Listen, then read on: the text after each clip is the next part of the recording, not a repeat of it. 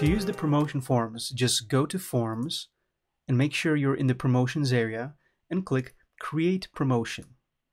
Now give your promotion a name, your promotion form that is, save and continue. And here we have 8 different templates to choose from. I'll be going into each one of these templates in detail in a separate video, but here I just like to go through, I just like to do a quick overview. So let's start with the first one. Let's do Preview. This is just a mystery sale pop-up, which you can basically do on a specific day, and this will link to your promotion page. You can also do more than one pop-up at a time. So you might have a pop-up, and then you might have a little bar at the bottom or the top at the same time, counting down to your promotions. The next template we have is a survey template. So as you know, we have survey emails now. We have a special block for that. And now, not only that, we also have a pop-up with a survey, which is pretty powerful. I encourage you to check it out.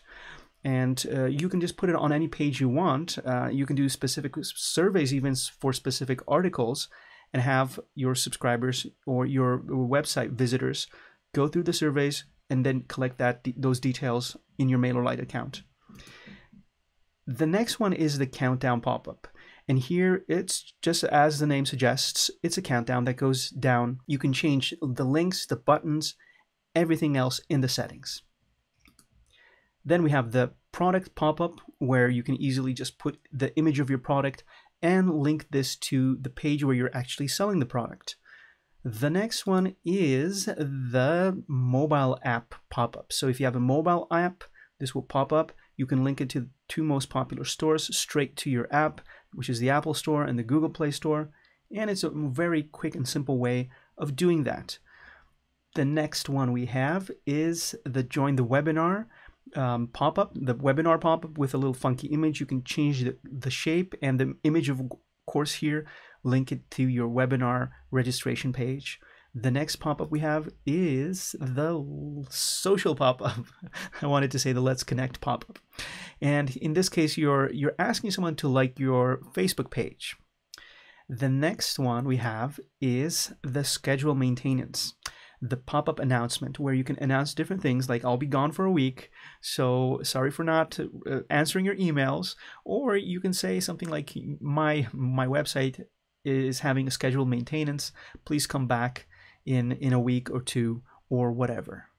So these are all of the current promotion pop-ups we have, the current promotion templates we have. Like I said, look out for the other videos that will be showing you how to use each one of these specifically. I'll be going deeper into all the settings in those videos. Otherwise, thank you for watching this video. I hope you've enjoyed it, and as usual, I'll see you in the next tutorial. Have a wonderful day. Hey, thanks for watching the video.